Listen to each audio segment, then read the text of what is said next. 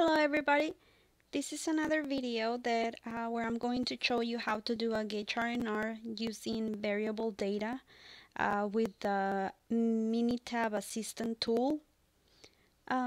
So we click on assistant and then we click on measurement system analysis, and then you get this workflow asking you what you want to do. So first we want to do Gage R&R worksheet. So we click on that, and I'm going to use the same example that I was using in my previous video, where I was using 3 operators, 2 replicates, and 10 parts. So for the operator names, I already input the names, and the part names, I'm just gonna keep them the same, serialized numbers from 1 to 10.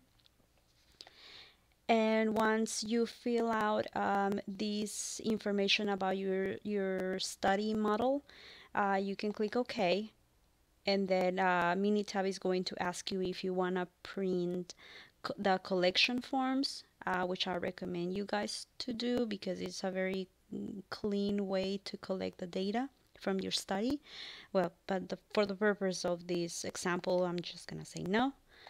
And then you get this worksheet where MINITAB is showing you the model, and then MINITAB gives you this other column where you are going to enter your measurements. For the purpose of this example, I have already done that. So this is my data.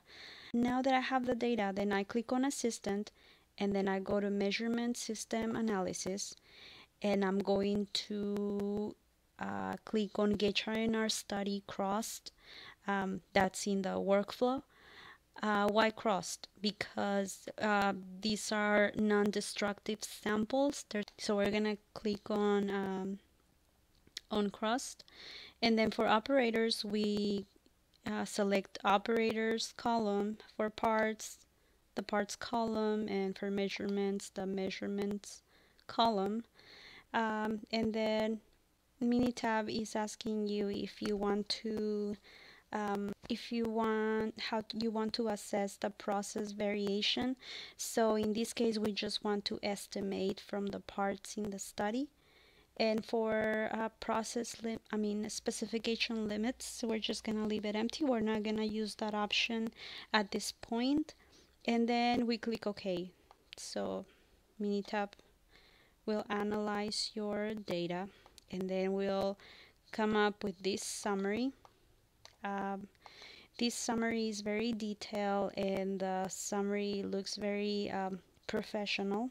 I like it. So it gives you like it draws conclusions for you. So in this case, it's telling me that that I have a 27% of process variation or system variation, and the general rule is that 10% or less variation in the system is acceptable, and 10 to 30% is marginal, and anything beyond 30% is unacceptable. So in the medical industry or the automobile industry, usually 27.3% of variation, as I can see here, is not acceptable. Where I work at, usually we do not accept anything greater than 10% of variation, but that depends on the application. So thank you for watching my video, and I hope this was helpful.